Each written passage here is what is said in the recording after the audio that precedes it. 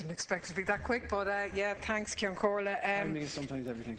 Thank you. Minister, this question relates to really issues of child welfare and at its very essence religious control of the schools and who controls our schools in light of a particular circumstance that I believe you're aware of in Limerick where the Board of Management resigned on a number of occasions in relation to the behaviour of an obstructive teacher and yet if you like, it was deemed that the local parish priest had more influence than the Board of Management, which is supposed to be the way it should be. So, thank you very much, Minister.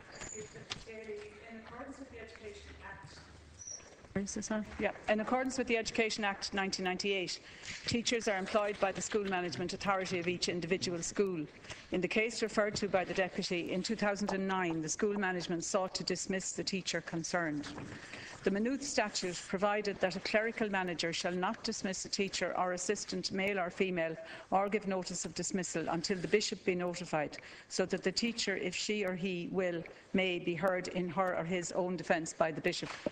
And this statute was initiated in this case. The school was subsequently advised by the patron that permission to dismiss the teacher concerned was refused. Subsequently, the bishops agreed to abrogate the Maynooth Statute, section 264, section 2, at a general meeting in December 2010, and this was approved by the Congregation for Catholic Education on the 29th of March 2011, with effect from September 2011. There is no agreement between the patron and the department in relation to monitoring the behaviour of the teacher concerned. My department are not aware of any child protection concerns regarding this school, and should the Deputy have any such concerns, these should be reported to the Child and Family Agency. As there is ongoing litigation in this case, I do not wish to comment further until this action is concluded. Thank you very much. Well, Deputy Daly. my understanding, Minister, is that the litigation has completed and that the former principal has been absolutely exonerated in terms of her very responsible role in this situation where she sought in the best interests of her student to have an obstructive teacher removed.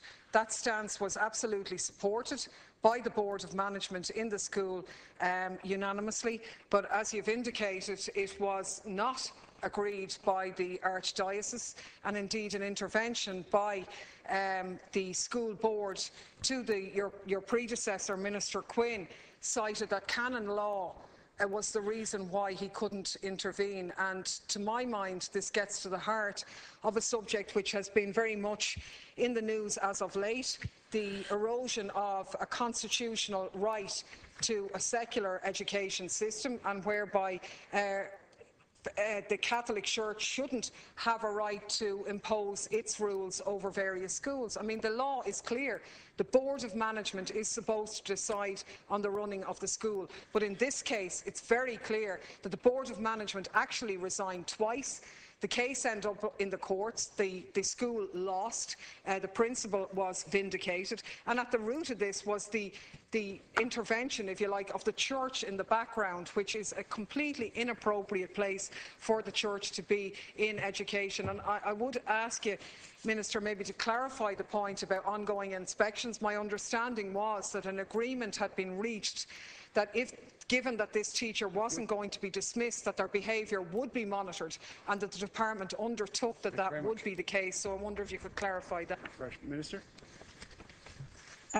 Just in relation to the legal issue, Deputy, there is ongoing litigation between the teacher concerned and the Minister for Education and Skills, so I'm not in a position to comment. And in fact, the Department of Education and Skills lodged its amended statement of defence in relation to the proceedings on the 4th of September 2014. Just in relation to the issue around inspections, there are ongoing, obviously there's regular inspections by the department, but there are also specific inspections that can be undertaken in specific circumstances. And as part of its annual inspection programme, the inspectorate conducted an incidental inspection in the school concerned on the 5th of June 2014. You know, that inspection took place. But I mean, there are ongoing inspections.